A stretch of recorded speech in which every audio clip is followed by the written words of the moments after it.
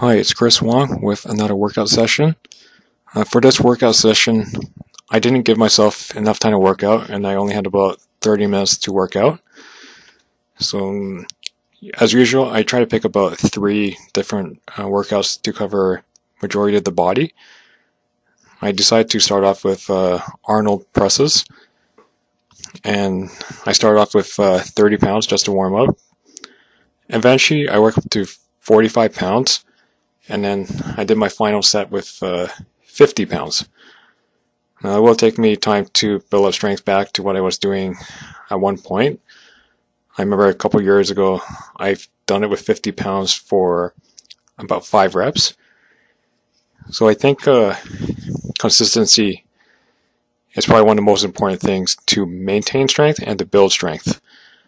And that's one of the reasons why I just decided to do what I could for the workout and decided to try to do the workout more often instead of try to annihilate the muscles and then let it recover for days and then do it a week later.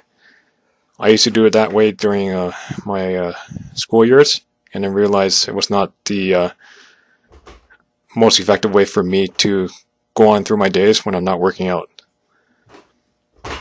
I actually finished my workout with Pendlay rows, and I was using the supinated grip, kind of like a semi-snatch grip,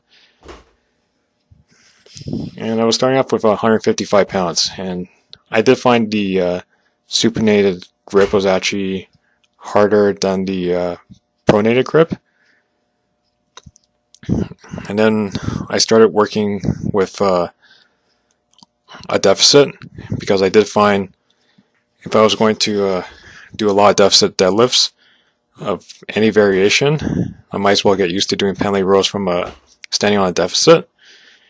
And I did find it challenging, and I did find it activated my hamstrings more when I got into position.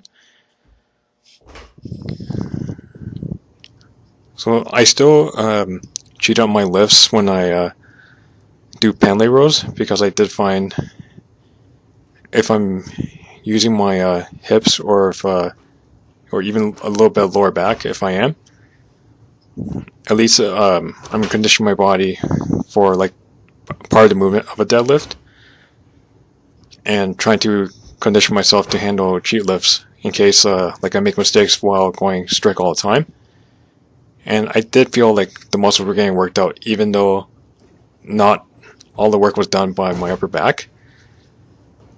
So when I actually finished this workout, I actually realized I ran out of time to train my lower body with a squats or glute work.